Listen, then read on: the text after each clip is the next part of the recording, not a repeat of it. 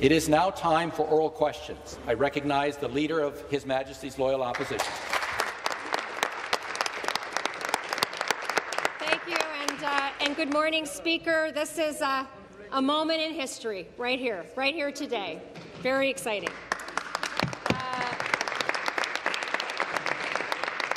My question is to the Premier. Not every Ontarian has an OHIP card.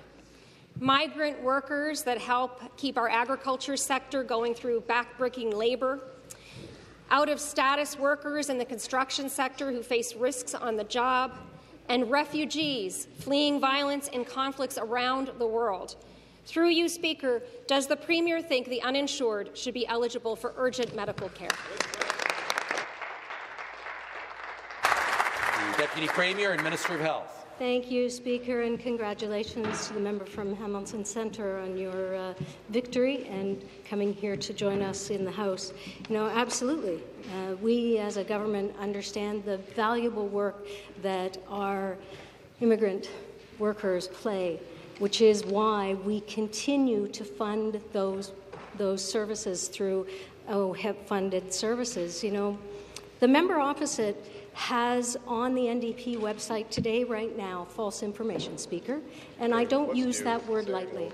They are suggesting to the general public that individuals who have come here and ultimately not and have come to Ontario are not going to get services in the province of Ontario. It is factually incorrect, and it continues to be on the website, even though multiple sources, including the Toronto Star, has told them that, in fact, that is not the case. Would the member opposite respectfully return that, remove that false information from their website?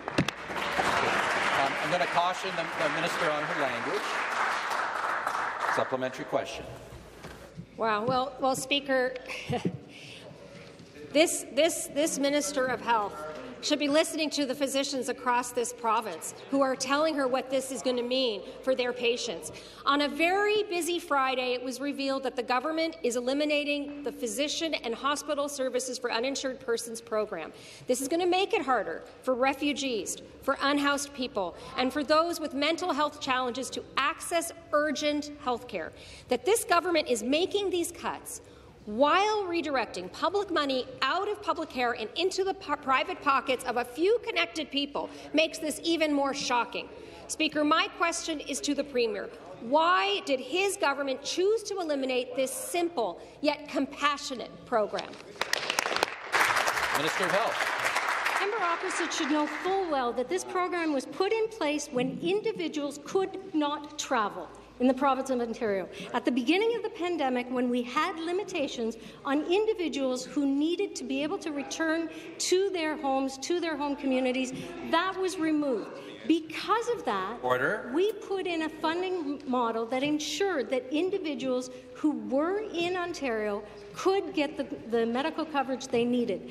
I want to reinforce, we have 75 community health centres spread across Ontario that have funding models that ensure that they can provide necessary health services for individuals for any number of reasons do not have an up-to-date OHIP card.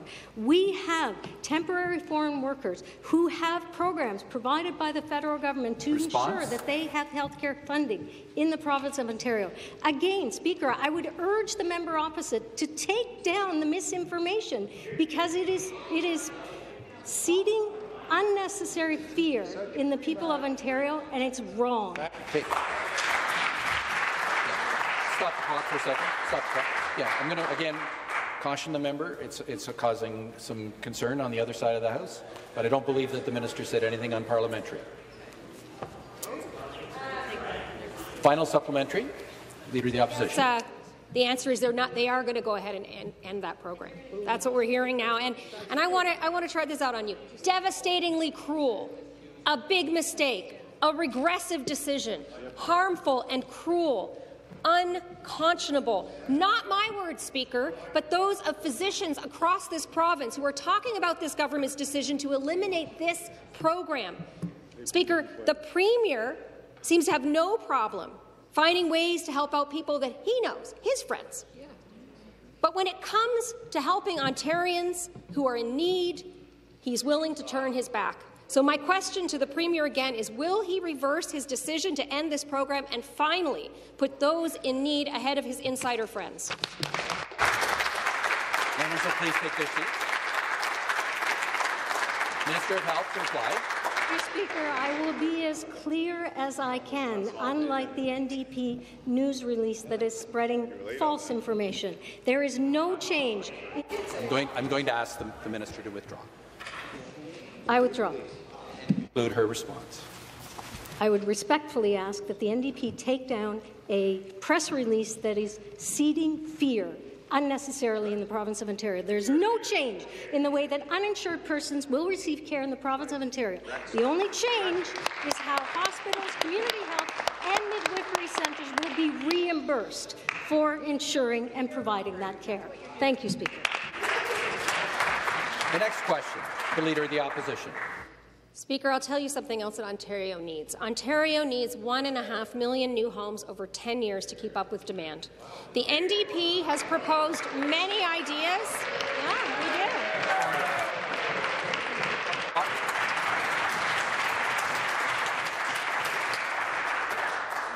I ask the government side not to interrupt the Leader of the Opposition when she has the floor the way they just did. Please don't do it again. Restart the clock. Leader of the Opposition has the floor. We need them. These folks aren't delivering them. The NDP has proposed many ideas to achieve this, such as updating zoning rules to allow more affordable missing middle housing, investing in hundreds of thousands of new, affordable and non-market homes. The government has said no to every single solution we present. Instead, they focus their attention on carving up the Greenbelt, a decision that will only help a few insiders while everybody else is being left behind. Speaker, the government's own budget shows that new housing starts are going down in Ontario instead of up. Does the Premier really think that his plan is working? To reply, the Minister of Municipal Affairs and Housing. Speaker, over the last 2 years, housing starts have reached a level that this province hasn't seen in over 30 years. That's right. Last year, Speaker, rental housing was at an all-time high. We've never had more rental housing starts than we did last year. Fact. Speaker, the member can say all she wants, but the facts are right in answer. When we proposed to give a break to nonprofit housing, they voted against it. When we decided to make it cheaper and easier to build more purpose-built rentals and provided those incentives, her party voted against it. Time and time and time, we present positive opportunities to create better general density in neighbourhoods, more rental opportunities, more nonprofits. It's the NDP that is the party of no. They are the ones. Member will take a seat. The supplementary question. Speaker, that's all a bit rich, because last week's budget has no new funding to build new social housing or even to protect the ones that are already built. And the Premier's own Housing Affordability Task Force said that a shortage of land was not the cause of the housing crisis. They said we need to make better use of land already available. The NDP supports this principle, but this Premier does not. He ignored his own task force and targeted prime farmland and the Greenbelt for destruction. Now the budget shows that housing starts are going down instead of up. Speaker, to the Premier, will he admit that his housing policies are failing? Municipal Affairs and Housing. You've got to be kidding me. Somebody's got to listen to in Minister Bethlenfalvy's budgets, the #1 and #2 ask for municipalities. #1, we need more supportive housing. $202 million we're adding to the homelessness prevention program. #2, wraparound mental health and addiction services with those supportive housing units. We have delivered exactly what municipalities asked as their #1 and their #2 asked. It's going to be very interesting, though, Speaker, to see the Leader of the Opposition and Ontario New Democrats support the number 1 and number 2 requests I bet from you they won't. 444 municipalities. I bet you they won't. The final supplementary. Speaker, this Premier and his government need to get out there and actually listen to Ontarians, because I can tell you their budget completely missed the moment and failed Ontarians.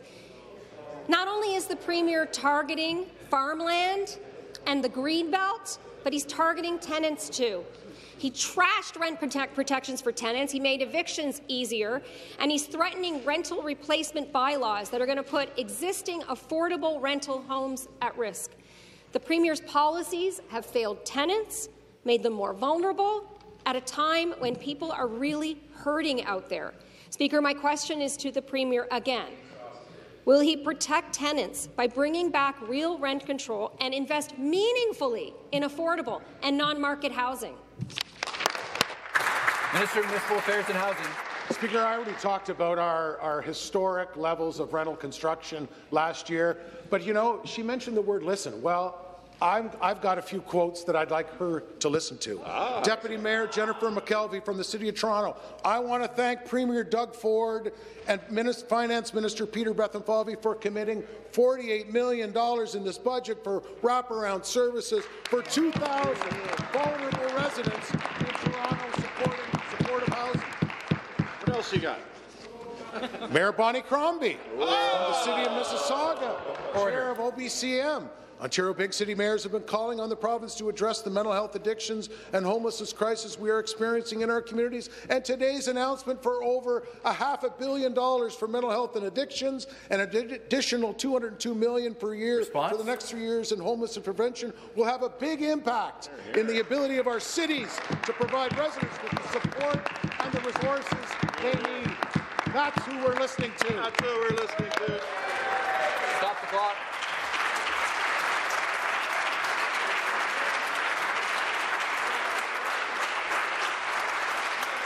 Members will please take their seats.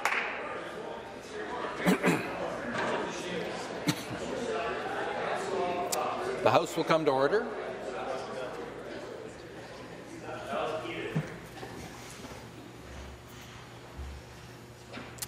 Start the clock. The next question, the member for Waterloo. Thank you very much, Mr. Speaker. Budgets should reflect the needs of the people that we're elected to serve. During budget consultations, we heard from Ontarians who presented solutions to the major issues facing Ontarians who are facing record evictions, barriers in access to family doctors, or even access to an open emergency room in this province. People in Ontario are hurting. But there was no sense of urgency in Budget 2023. In fact, one editorial said, and I quote, "If this budget were a Christmas present, it would be a 3-pack of white socks, not entirely useless, but an exercise in going through the motions." Why didn't this government listen to the people of this province? Because they presented solutions to our health care crisis, to a housing crisis, and yes, to a climate change crisis. And to reply, the Minister of Finance. Mr. Speaker, thank you for the question. I too want to congratulate the member from Hamilton Centre and welcome her to the House. Mr. Speaker, you know, my great parliamentary assistants from Oakville and Bruce Gray, Owen Sound, crisscrossed the province to listen to people. We went around the province and we heard from the people of Ontario. And you know what they said? They said, yeah, times are tough, the price of everything's going up. Thank you for acting in the budget of 2022. And by the way, Mr. Speaker, what did the opposition do on that budget? They voted no. Well, then we went to the fall economic statement where we continued the gas tax cut, increasing the minimum wage, lower taxes for the lowest income workers in this province, ODSP, gains, you know, I could go on. Mr. Speaker, which way did the opposition vote, yes or no? No. So, you have an opportunity now. Budget 2023, which continues a historic investment in the people of Ontario to build a strong Ontario. Which way are you going to vote? Yes or no? The supplementary question. Budgets are about choices, Mr. Speaker, and we are seeing record evictions up 22%, yet this government refuses to provide rent control. RNAO has said Budget 2023 won't address the healthcare staffing shortage. Wages are still capped at 1%. You cannot recruit new nurses into a broken system. Municipalities were promised to be made whole by the minister after Bill 23 removed the development charges and compromises cities' abilities to actually produce housing in the province of Ontario. In fact, Budget 23 contains a $124 million cut. Education, school boards are facing millions in shortfalls with depleted reserves, and OSSEF notes that the entire budget change for the education sector comes from the federal child care money, which leads to a general question about transparency in the budgeting of this government. But will you be amenable? Will this government be amenable to fixing this budget, because we are focused on solutions on this side of the House? Mr. Finance. Speaker, where to begin? First off, I'd like to just highlight that the education budget went up by another $2.3 billion in this budget. Mr. Speaker, as we listened right across Ontario, you know what they asked for? They asked for health care. With this budget, which gets $4 billion from the federal government over the next 3 years, which is true, you know, we'll give you that. Do you know how much we're investing in the people of Ontario in health care? $15 billion over the next 3 years. This government. And you know what that $15 billion does? It goes to pay nurses. It goes to pay personal support workers, physicians, therapists, you name it. We are supporting our healthcare workers. In fact, we put in an additional $80 million over 3 years to expand our nursing education for 1,000 registered nurses, 500 registered practical nurses, and 150 nurse practitioner seats. Please join us and vote for the budget and support our healthcare workers. The next question, the member for Whitby. Thank you, Speaker. My question is for the Minister of Finance. To begin, congratulations to the Minister on the introduction of the budget that lays out our government's plan to build a strong Ontario economy.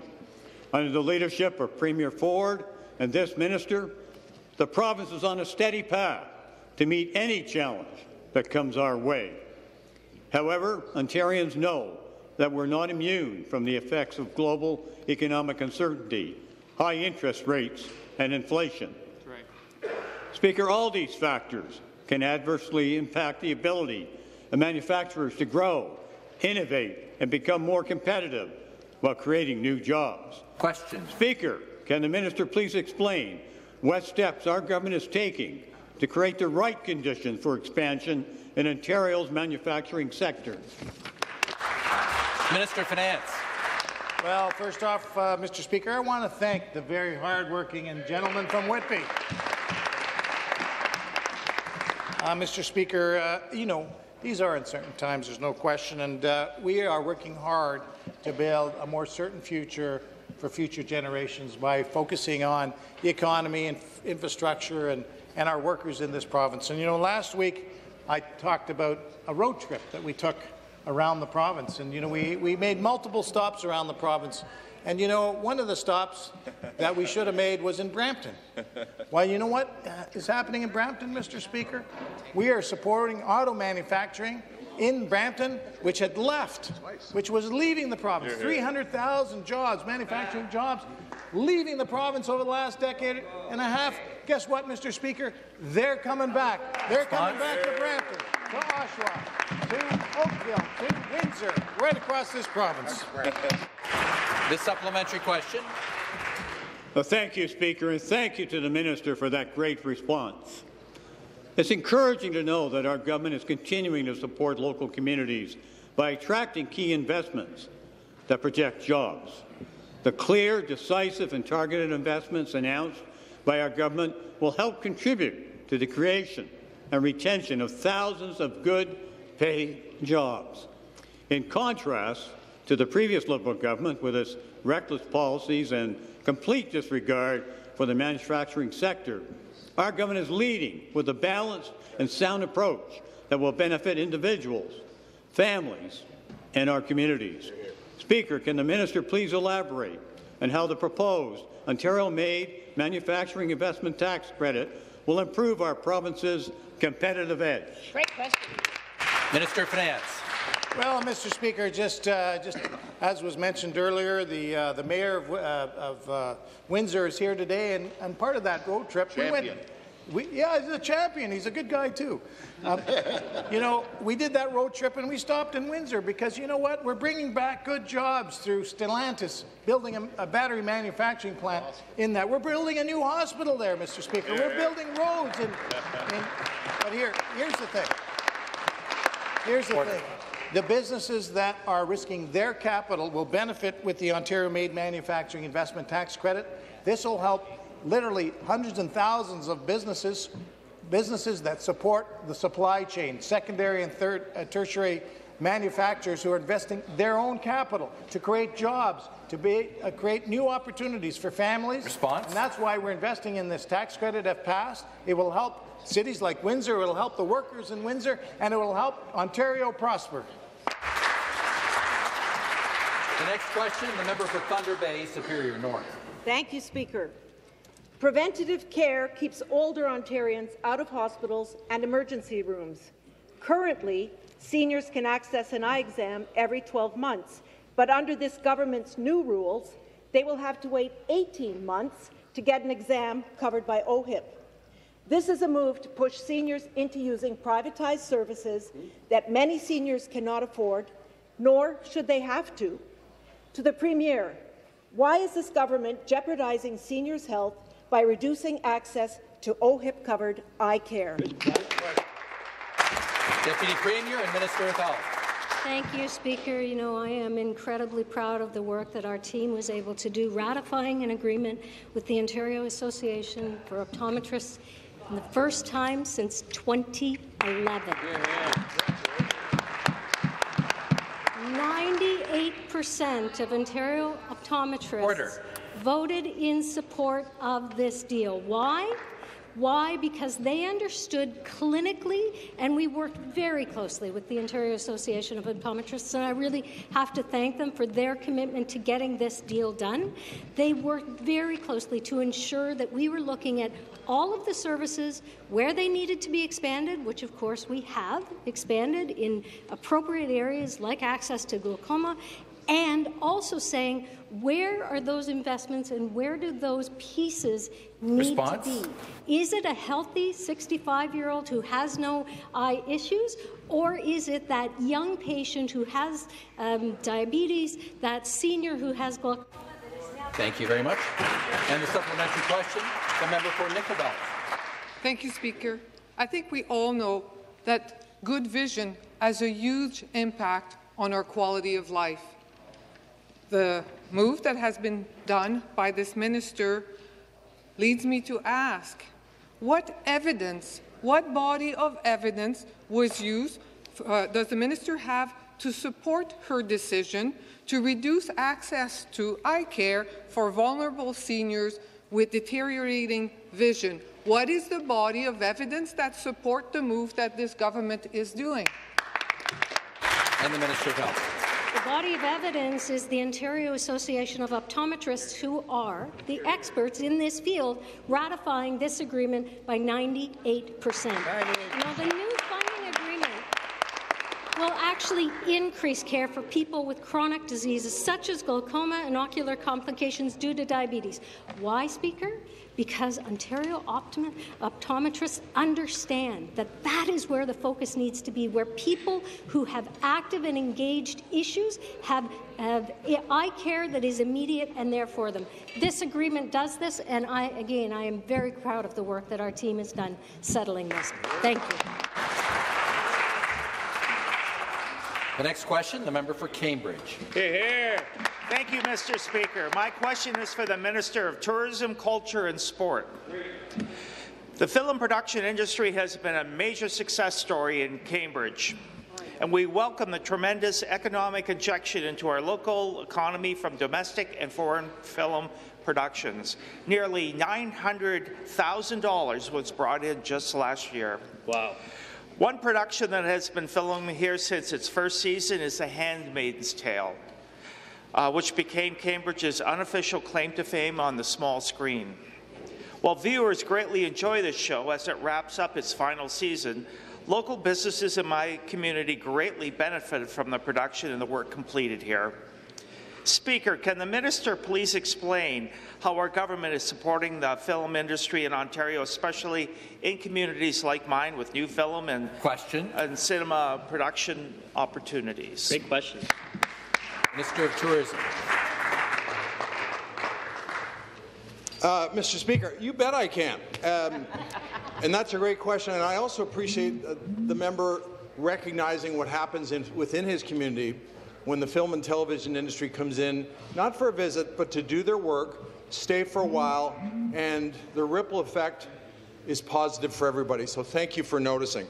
The film and television production industries continues to thrive. Some people might say to me, as they have before, thrive? How could they have thrived? Well, let me tell you. In 2022, it was the best year ever. Hard to believe, but that goes to show you what a great industry it is. It is thriving, as I said, and it has wonderful people driving the bus. Highest productions ever. I don't like to say numbers, but I will say it's over $3 billion back into the economy, 46,000 jobs. This is an industry, Mr. Speaker, that's moving forward aggressively. Thank you very much. And the supplementary question. Thank you to the minister for that response. Speaker, and it's positive that our government is committed to making these targeted investments in Ontario's growing film and television sector. But is there more that can be done to solidify Ontario's position as a first-rate centre for film and television production? Besides enjoying annual growth of this industry and the benefits to our economy, the people of Ontario expect our government to ensure we have a permanent foundation for homegrown film and television industries. Speaker, can the minister please elaborate on the outlook for the film and television industry in Ontario? Thank you. Minister of Tourism, Culture and Sport. Again, Mr. Speaker, thank you for the question. Well, we're not as reliant on international productions as we used to be. It was up. Domestic film and television production was up 25% last year. Confidence in Ontario was right. Yeah, go ahead. That's 25% is a big deal. Confidence isn't just within Ontario; it's from outside of Ontario as well. There is a very large, might I say, massive production studio being built, 1.2 million square feet. In Markham, Ontario. It's being done by a gentleman who grew up in Canada who's a star in the film industry, Ryan Reynolds. His company is building this. So there's more than just a few people, Mr. Speaker, that has confidence in Ontario and what they're doing. On top of which, response. You betcha. Driving jobs, driving revenue, good paying careers for people down the road in this industry. Great opportunity for young people, Mr. Speaker. Thank you. The next question, the member for Ottawa West Nepean. Thank you, Speaker. Our schools are facing significant cuts to the supports our children need next year, yet this government's new budget continues to massively underspend on education. If the government had just kept up with inflation since 2018, they'd be spending $2.5 billion more on education, and that doesn't even take into account the additional supports our kids need because of the pandemic. Will the government finally invest in our children, reimburse school boards for their COVID expenses, and provide the stable and adequate funding our children need? Good question. Minister of Education. Thank you, Speaker. Thank the member opposite for the question. I am very proud to confirm that the budget increases funding in the publicly educated school system by $2.3 billion, of which $1.3 billion specifically in baseline education funding is up from the year prior, Mr. Speaker. This year, compared to last year, it's up $671 million. Every single year we've increased funding. In fact, under the Premier's leadership, funding is up compared to the former Liberals by 27% in the Ministry of Education. That is an investment in children. We've hired 8,000 more staff. We have 200 more principals. We have another 800 more teachers. Mr. Speaker, we just announced a $15 billion investment to build new schools after the systematic closure of schools under the former Liberals. We're going to continue to invest and ensure these kids get back on track. Supplementary question. The only thing historic about this government's education funding, Speaker, is their inability to get the funding out the door. Under this government, kids with accessibility needs are already not getting the support they need. And now the government is forcing thousands of kids with autism into school with no transition plan and no additional resources for schools, which means already inadequate supports are going to have to be stretched even further. How are we going to keep these kids safe? How are we going to help them succeed? Where is the plan? And where are the resources to make sure that every child can thrive in our schools? Minister of Education. I thank the member opposite for the question. We, of course, are very committed to all children, including those with special education needs with exceptionalities within our schools. It's why in the funding announced last year for this school year, we increased the special education budget by $92 million, in addition to the hiring of 7,000 education workers, which include EAs, which are so consequential to the life of those kids. Mr. Speaker, the special education budget this year is up to $3.2 billion. That is the highest levels it has ever been in our province's history. And I assure the member opposite, for children with intellectual and developmental disability, we are working together across the ministry to ensure they have the supports, the resources and the staff in place to succeed in our schools. The next question, the member for Beaches East York. Thank you, Mr. Speaker. A glorious morning, everyone, and welcome to the new member from Hamilton Centre. Housing is an issue that is top of mind for most Ontarians. For many, owning a home is completely out of reach, and finding a home to rent is also a struggle. There are simply not enough homes to go around, and not enough that are affordable.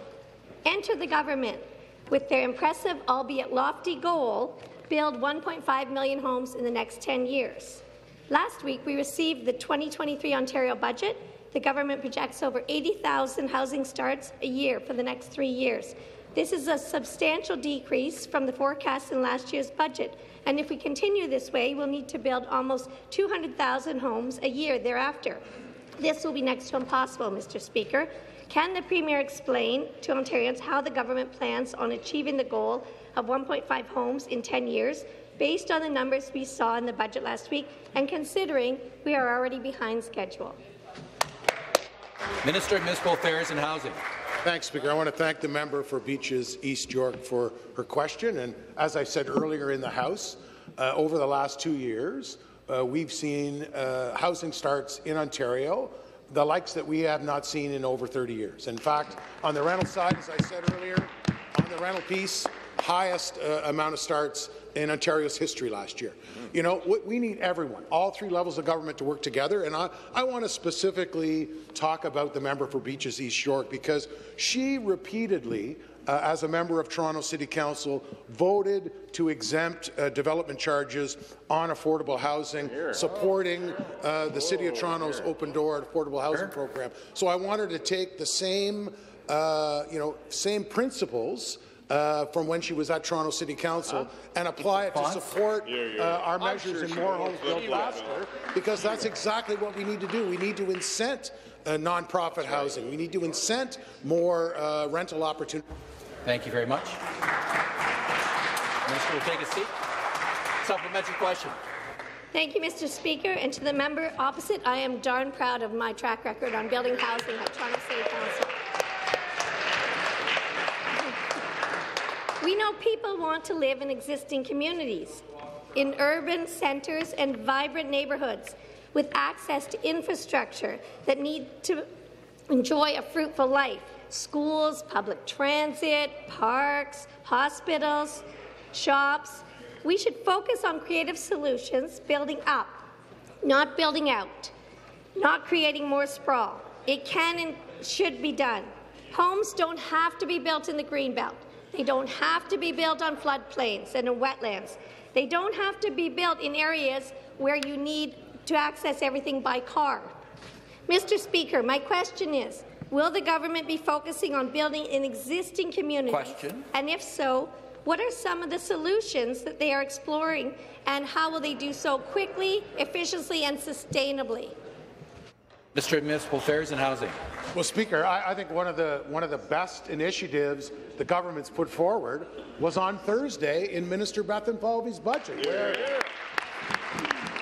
where we provided an additional $202 million to Ontario's 444 municipalities, including the City of Toronto. I read Deputy Mayor McKelvey's glowing support for the budget and the initiatives we put in under the Homelessness Prevention Program, and also the wraparound services for supportive housing that's in the budget for mental health and addictions. I also, because I know that she's a big advocate for housing, I'm glad that she has indicated she'll continue to support our government's policies on nonprofit. But the Ontario Alliance to End Homelessness is pleased to see this significant investment in homelessness services from the Government of Ontario. This is a much-needed increase in funding to help address the homelessness crisis affecting municipalities throughout the province. Again, to the member, I hope she continues to support our budget and support those initiatives to help prevent.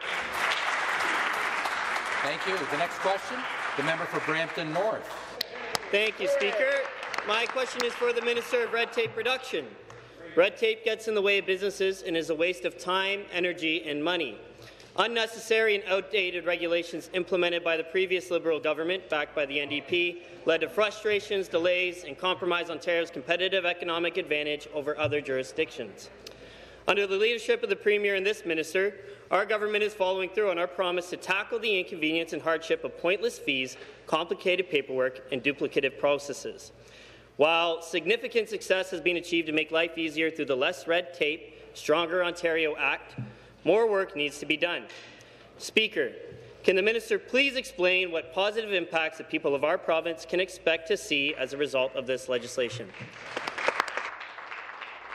Minister, Red Tape Reduction. Thank you, Mr. Speaker. I want to thank the hardworking member for Brampton North for the important question, Mr. Speaker. Mr. Speaker, we know under the previous Liberal government supported by the NDP, the province was drowning under red tape. Of course, we know the businesses were fleeing our province and families were having a hard time making ends meet, Mr. Speaker. Since 2018, reducing red tape has been one of the top priorities for this government, and we've been working hard. We've introduced 9 different bills to help Ontarians when it comes to unnecessary red tape burden, Mr. Speaker. What all of that means, Mr. Speaker, it means saving businesses and individuals over $500 million, Mr. Speaker, in annual cost. Of course, with our most recent bill, Bill 46, Less Red Tape, Stronger Ontario Act, again includes a number of meaningful, impactful legislative and regulatory changes to boost our economic growth and modernize our government process. And we will continue that hard work, Mr. Speaker. And the supplementary question. Thank you, Speaker, and thank you to the Minister for that response. We know the Liberals and the NDP have never seen a regulation they didn't want to duplicate or a tax they didn't want to double. The people of this province expect our government to find solutions that drive our economy forward, strengthen the resiliency of our local supply chains, and make government programs and services accessible and easy to understand. People and businesses in my riding and right across the province are best placed to help our government identify and eliminate outdated regulations and burdensome red tape. A focused and collaborative approach will ensure our continued economic success. Their knowledge and expertise will pinpoint unnecessary rules that do not serve a purpose and those that could be improved. Speaker, can the Minister please explain how our government will engage with Ontarians to identify how best to remove regulatory barriers? Minister, thank you, Mr. Speaker. I want to thank my colleague for that question again. One of my priority as a Minister of Red Tape Reduction, and I know our government, under the leadership of our Premier, Mr. Speaker, is to hear from as many as possible when it comes to as many businesses and individuals as possible, Mr. Speaker, and to hear their first-hand experience and learn from that, Mr. Speaker. And last week I had an opportunity to meet with another consultation group from the retail council sector, Mr. Speaker, which was very productive. And I can tell you that their insight and the recommendations are what helps inform our red tape bill. And I am proud to say that my team and I are already working on our next red tape bill, Mr. Speaker. We will continue to engage with all Ontarians to generate new ideas on how we can continue to remove unnecessary red tape and continue to build on the tremendous success we've had so far. Mr. Speaker, the people of this province deserve nothing less. The next question, the member for Toronto Centre. Thank you, Speaker. In 2019, Nicole's landlord filed for a personal use eviction. She later learned that this was misrepresentation. Today, Nicole's still waiting for an LTB hearing after moving into a new apartment that costs her now twice as much. LTB's own data shows that landlords are being fast-tracked for hearings over tenants. Can the Premier explain why he is making tenants wait so long for access to justice? Thank you. The Attorney General. And thank you to the member opposite for the question. This really starts with the Liberals letting a system crumble and the NDP standing by while it happens. Mr. Speaker, as we've brought forward significant resources, a record number of adjudicators, we during COVID, protected tenants by putting a pause on evictions. But when we brought forward investments for recruitment, the NDP voted against it. And when we brought forward investments for back office support, in the millions of dollars, the NDP voted against it, Mr. Speaker. And when we brought forward about almost $14 million, Mr. Speaker, to help with accelerating the hearings and the systems, the NDP voted against it, Mr. Speaker. What's going on? Now, we've made significant investments in the back end of the system, Mr. Speaker, because the Liberals had let it crumble and the NDP stood by. I'd be pleased to talk about those in the supplementary. The supplementary question. Thank you, Speaker. Inadequate funding and flawed budgets isn't anything to brag about. After waiting 3 years, Speaker, my St. Jamestown constituents received an LTB ruling that ordered them to repay their landlords hundreds of thousands of dollars, reversing a prior rent reduction. If they can't pay and repay in 16 days, these new rental arrears may lead to evictions. They had to wait over 3 years for a hearing. They just got their ruling. Now they have 16 days to pay. Why is it agreeable to this Premier that the tenants have to wait so long for access to justice? The Attorney General. Thank you, Mr. Speaker. And it's worth noting that the independent tribunal does strike a balance between protecting the landlords and the tenants' rights and sets its own docket accordingly, Mr. Speaker. But instead of the performative questions from the NDP, we're actually taking action. And we're getting the job done, Mr. Speaker. We've invested $28 million in a new system. It's a huge improvement, which we learned about and adopted from the NDP in British Columbia, Mr. Speaker. It's a phenomenal system. It came online at Christmas, fully online at Christmas, and we have 60,000 individuals that have used it so far to navigate the system. Mr. Speaker, I'm very proud of the work that we're doing. We have more work to do. I look forward to the NDP supporting us at some point for something to help move us forward.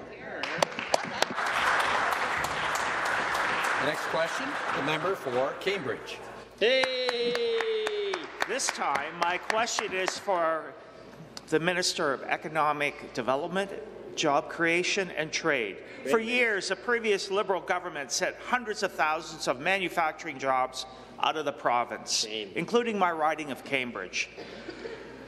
But they were also responsible for sending droves of IT jobs south of the border, leaving Ontario unprepared for the industries and jobs of the future.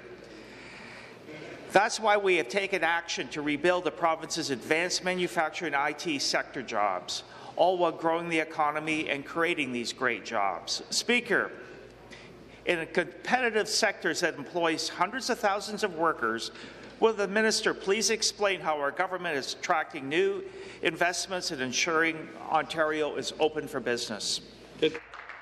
Minister of Economic Development, Job Creation and Trade. Speaker, just this morning we welcomed a $40 million investment from ViewReal. This is a made-in-Ontario startup in the Waterloo region. ViewReal has become a leader in the development and manufacturing of micro-LED displays and sensors. They're used in devices in aerospace, automotive, and medtech. This investment, with a $2 million support from the province, will boost local manufacturing and strengthen clean tech innovation while creating 75 new, good-paying jobs in the process. Speaker, this is how we're bringing new life to local manufacturing, and this is how we are building Ontario. Supplementary question. Thank you, Minister, for your answer. It's great to hear the government is focusing on the province's advanced manufacturing and IT sectors and attracting significant investment to the project. That's right. And the province, including homegrown startups. It's clear that these types of investments are only possible because Ontario has created the right conditions for companies to grow and thrive.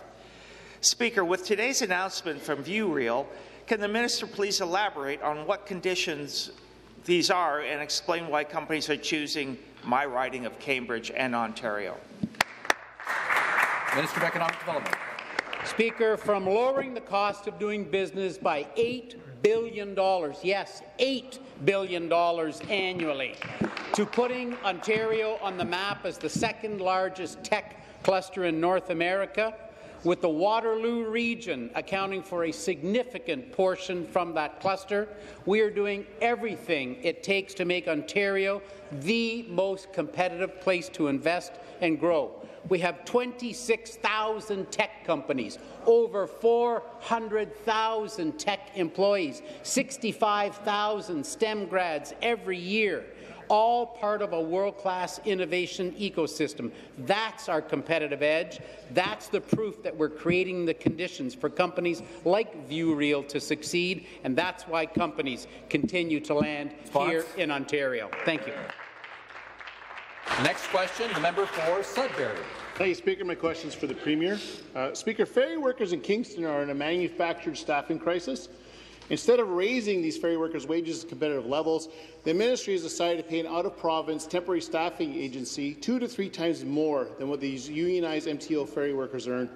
Some of the workers are in the public gallery, Speaker, today, and their question is to the Premier. Will the Conservative government finally stop paying scab labour to do their jobs? Will they respect their collective agreement and repeal Bill 124 so that workers can get back to work with fair pay and competitive wages? Minister of Transportation. Mr. Speaker, and I thank the member opposite for the question. Ferries are an integral part of Ontario's transportation network, and I know that communities across the province rely on this essential mode of transportation for them to get to and from their homes and for first responders as well. Mr. Speaker, Ontario is facing a historic shortage of workers that impact sectors across the board, including an industry-wide shortage of licensed seafarers that has affected ferry operations in the province. Mr. Speaker, in our budget, we announced funding for 20 new staff for our ferries. And in response to this industry-wide shortage of seafarers, Mr. Speaker, my ministry is working with the Ministry of Colleges and Universities so that we can offer more training programs to get more workers in the industry. Mr. Speaker, this is not just a problem that is facing Ontario, it is a problem across the country, and that's why at my most recent federal, provincial, territorial ministers meeting, I had the opportunity to discuss this with my colleagues from across the country so that we can make sure that we're addressing it so that we can get ferries operating on a consistent basis. Thank you. The supplementary question. Speaker, the minister has money to pay people to cross picket lines, but not to pay the workers who do that work.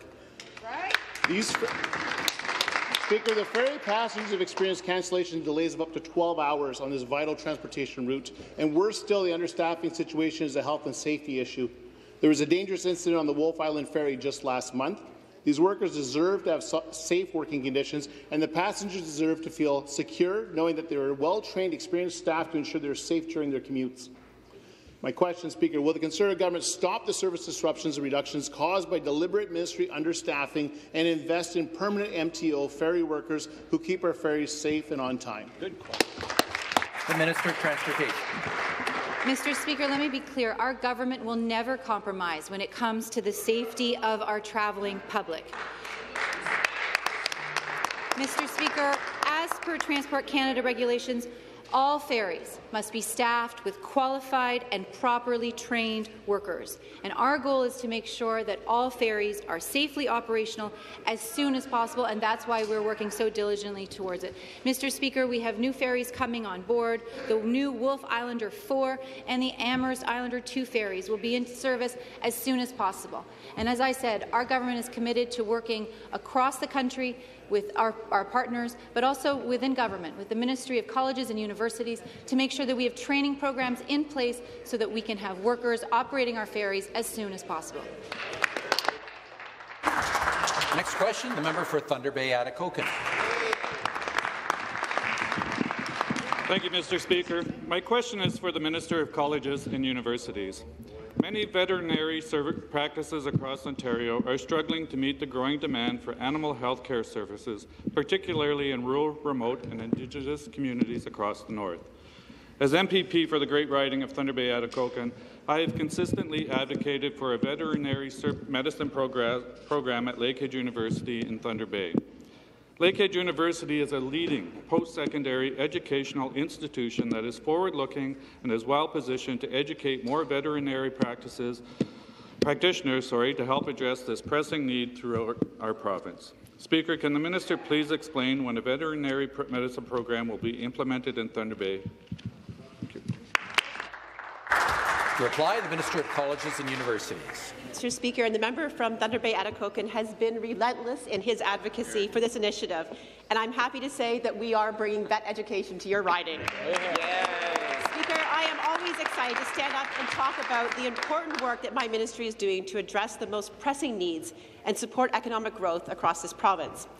Budget 2023 has a ton of great investments for the post-secondary sector, such as 100 new undergraduate medical seats and funding to support their clinical education.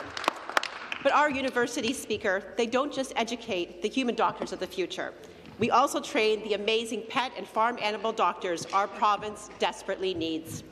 I'm thrilled to say that as part of Budget 2023, our government announced funding for a new and long-awaited Doctor of Veterinary Medicine program collaboration between Lakehead University and the University of Guelph.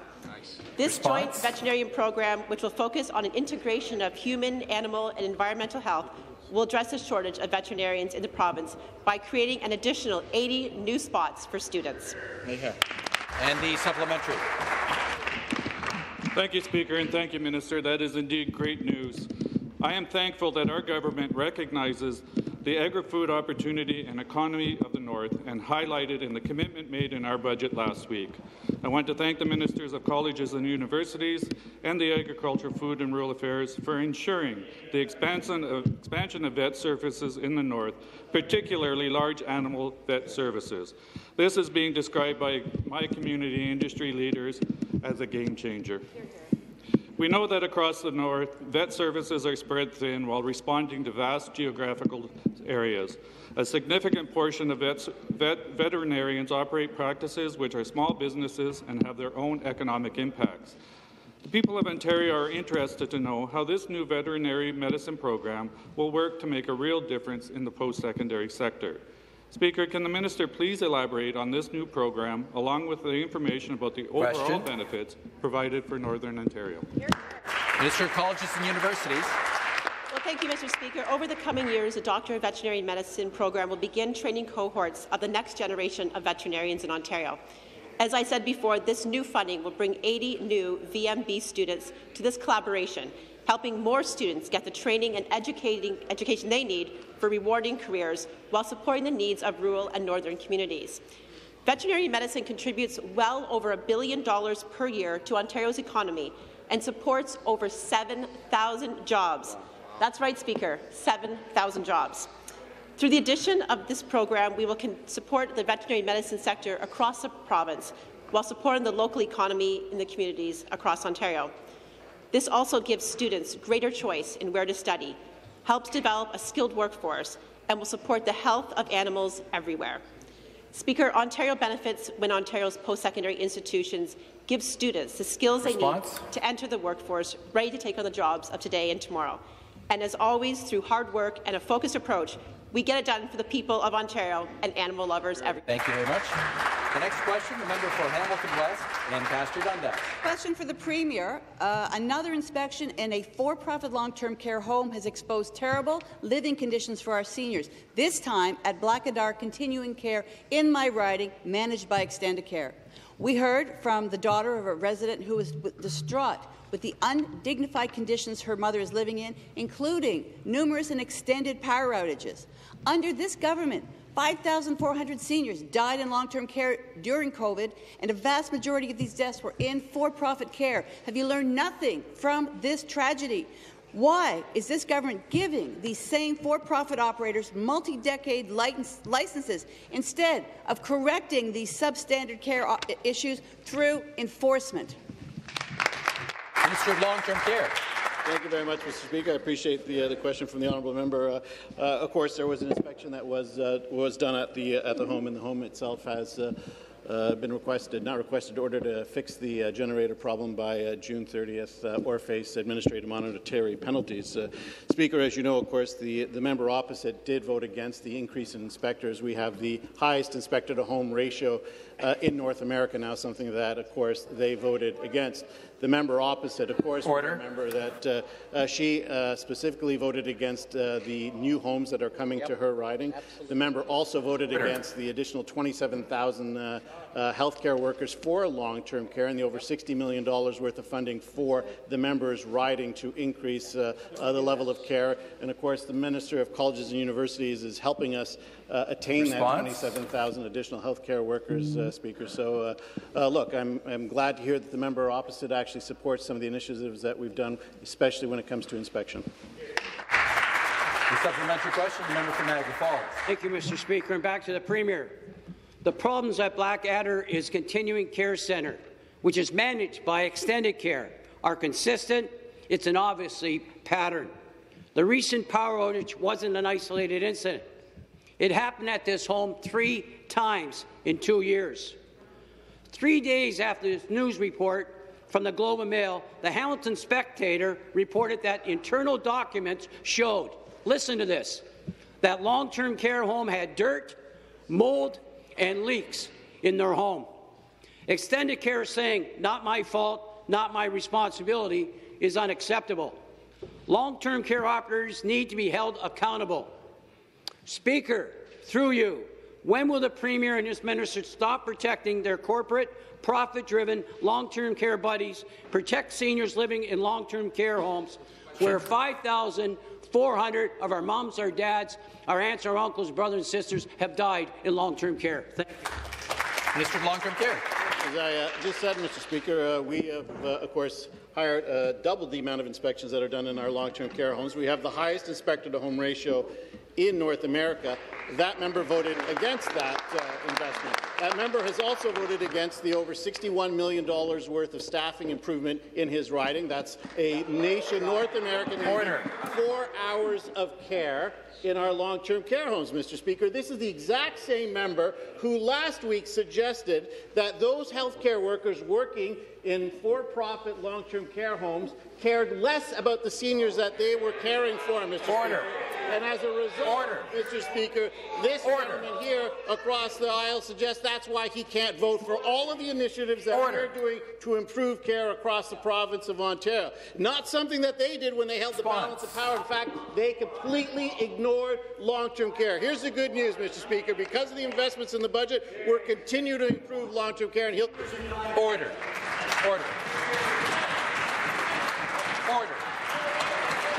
The member for Lanark, Frontenac, Kingston.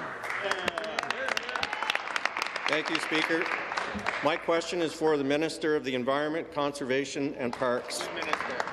It's always an education to hear from this minister, and I appreciate his environmental knowledge and expertise. Under the previous Liberal government, supported by the NDP, the people of Ontario heard lots of talk and promises about protecting ecologically sensitive lands. In contrast, our government has demonstrated our commitment to environmental conservation by making significant investments and getting it done. There is never a more important time than the present to continue to invest in initiatives that will conserve, restore and manage natural resources, including forests, wetlands and grasslands. Speaker, can the minister please explain how our government is preserving Ontario's natural environmental heritage? Minister of the Environment, Conservation and Parks. Thank you, Speaker. Thank you to the member from Lanark, Frontenac, Kingston, such a strong advocate for the outdoors and our environment. The member's right, Speaker.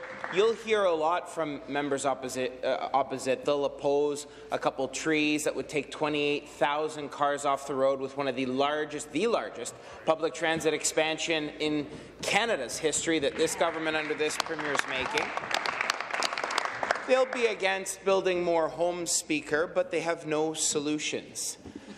Speaker, that's why I'm pleased to say that thanks to this Finance Minister, this Premier in the budget, we're investing more than $14 million more in the Greenlands Conservation Partnership Program. This, Speaker, is a solution to protecting more in the province of Ontario and represents a 40% increase in funding, which will be used to secure ecologically important land and conserve Ontario's natural beauty. Speaker, you can't spell Conservative without the word conserve, and I'm pleased to stand here today to tell you that we're getting it done for the people. Supplementary.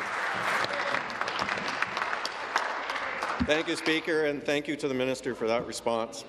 It is important for the people of Ontario to know that our government is committed in both words and actions to expanding protection for Ontario's lands and waters for the good of both people and nature. Our natural areas support our local communities and provide habitat for species. Therefore, continued investment and support by our government is critically important. The people of Ontario expect that our government will continue to protect Ontario's rich biodiversity. Speaker, can the minister please confirm how these investments will help build Ontario for all of us? Minister of the Environment. Speaker, yes, I can. You know, Speaker, I heard a member opposite say cringy, and it's that member who said that's presided over sewage spills in her own community and proposed no solutions to that, but this government is getting it done. We hear a lot about pointing fingers at problems with no solutions from the members opposite. Well, solution to conserve more land is to invest in the Greenlands Conservation Partnership Program. It's protected over 400,000 acres of land and is the single largest provincial fund in this province's history to support private land securement. Speaker, that's the equivalent of over 300,000 football fields of protection under this Premier, this government. That's real action. That's real result. Mr. Speaker, the previous government talked a lot about it, but we never saw these sorts of funds, these envelopes to conserve and protect more. It's under the leadership of this Premier, this government, that they're going to work with partners to conserve. Thank you very much. Thank you. That concludes our question period for this morning.